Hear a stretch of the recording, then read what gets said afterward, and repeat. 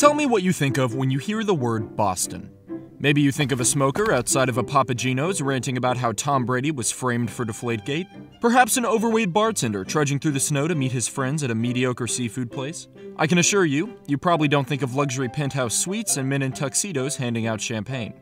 For whatever reason, the most luxurious White Star liner in its time was reserved for making trips to Boston from Liverpool. Now, I'd mock Liverpool too, don't get me wrong, but their contributions to music and the fact that their citizens are called Liverpudlians is enough for me to give them a temporary pass. The RMS Republic was one of the most gorgeous White Star liners of the early 20th century, most known for her incredible accommodations and terrible History Channel documentary. You know it's going to be good when they call this single-funnel liner Titanic's sister ship in the description.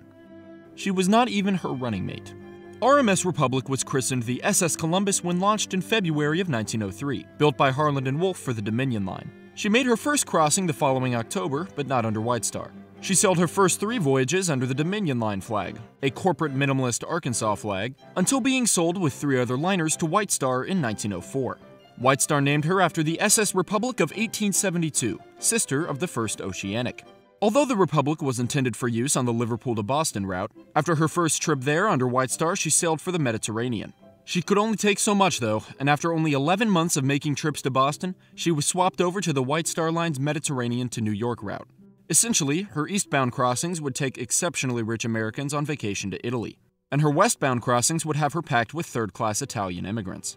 Now, her first class was really something, having your standard library, saloon, lounge, and smoking room, but apparently 10 times as luxurious than on other liners. Her lounge, directly connected to her promenade, was particularly favored by her wealthier passengers, as well as her saloon that sat 200. It held some of the most intricately carved ornamental wood paneling of any ship, along with an extra fancy glass dome topping it all.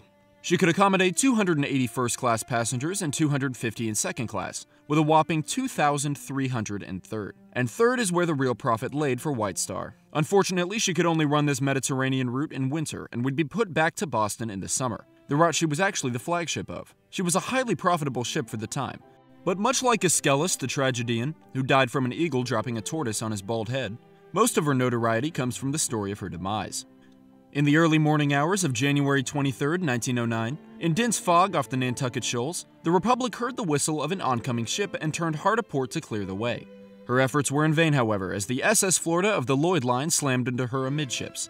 Now I know you'll get a kick out of this. She's got a fancy Marconi wireless radio on board, meaning the Republic has the unique opportunity to send out a CQD distress call for the first time in history.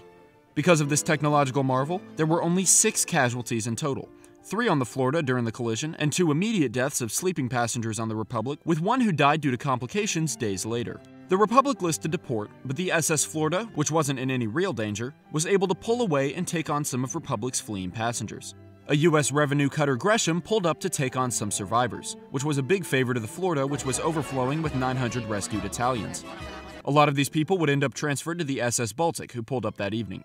The Lucania and the SS New York showed up a little later, but by then the Republic was gearing up for the Gresham to tow her, which failed as the Republic sank stern first. Her wreck is rumored to be loaded with gold, and that's why so many expeditions have been made to try and access her cargo hold. None have succeeded. They think now it's not practical or feasible to access it. There you go, the RMS Republic. Boston has really gone downhill without her. So what did we learn? The RMS Republic was an incredible ship sent to sent to a city. And even now, they say if you stand by Boston Harbor and listen real close, you can still hear the crying of her lost passengers. Or perhaps it's the drunken Red Sox fans crying over their last place spot in the East Division.